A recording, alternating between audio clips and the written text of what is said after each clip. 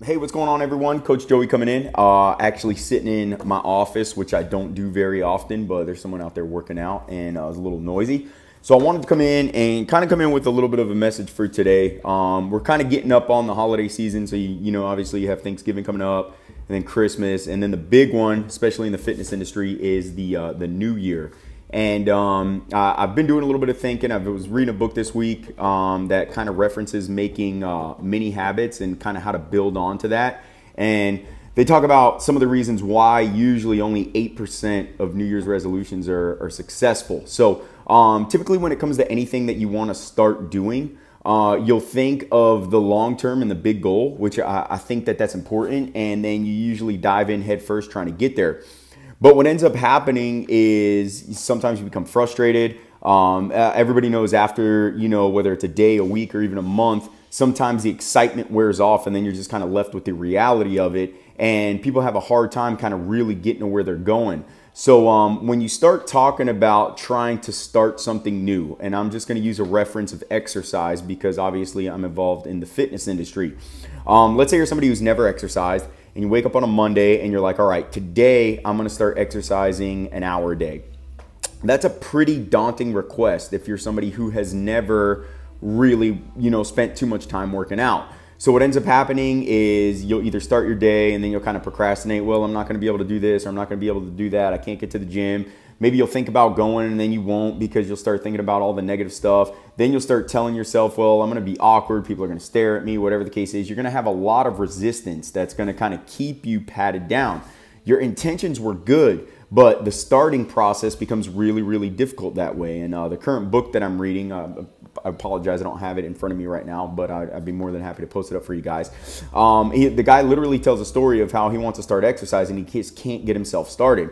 So jokingly, he tells himself, well, I'm just going to do one push-up.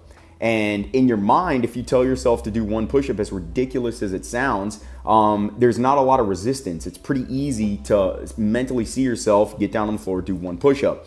The other thing is you'll be successful at it. So if you start with one push-up, you're most likely going to be able to get down on the ground and complete that. And, you're going to feel the benefit of completing a goal. Now, the side note to that is that realistically, if you get down on the ground to do just one push-up, you may find yourself doing a few more.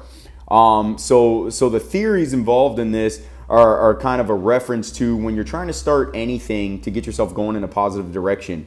You really, really want to break it down into something that's going to be so simple that failure isn't even possible. So as silly as it sounds to get down and do one push-up, let's say your goal is to do one push-up a day. That is it's a no-brainer. There's no way that you could possibly fail in that unless, something weird happens and you're unconscious or in a hospital bed or whatever the case is. Anywhere you're at, any time of day, if your goal is to complete one push-up, you can get on the ground and do it. The side to that is that you may get down there on certain days and do 10. You may get down there on certain days and do 100. But every day you're going to at least do one. And by doing that, you're going to put yourself in a frame of mind and you're going to create a habit to where every day at some time you're going to complete X amount of push-ups, and then you'll be able to kind of build on that over time. There's some things in my life that this has helped me with. Those of you who know me personally, reading's a big one. I started reading about a year and a half ago, and I just started out trying to read 5 pages a day. And then I would sit down and read, and then 5 pages turned into 10 pages. And then 10 pages would turn into me reading multiple times a day. And then I got to a place where I was reading about a book a week. That slowed down a little bit right now, but I still make sure that no matter what happens in the morning time, when I get up, I read at least 5 pages. And that's still my goal. So I'm successful at hitting my goal. And then if I go beyond it, then that's just a bonus.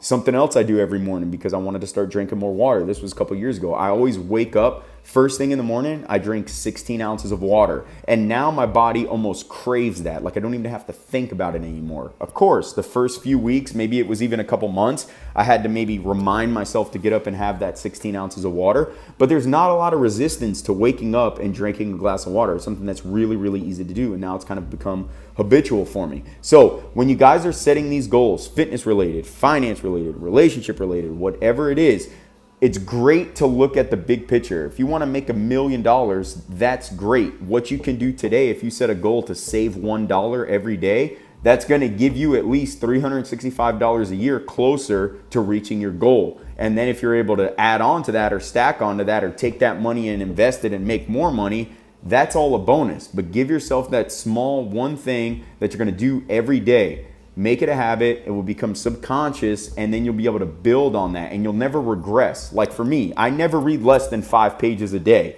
Some days I may read a lot more, but I never read less. All right. So you guys think about that as you're setting up some goals for yourself coming up on the new year. All right, you guys, we'll talk to you soon. Everybody have a good day.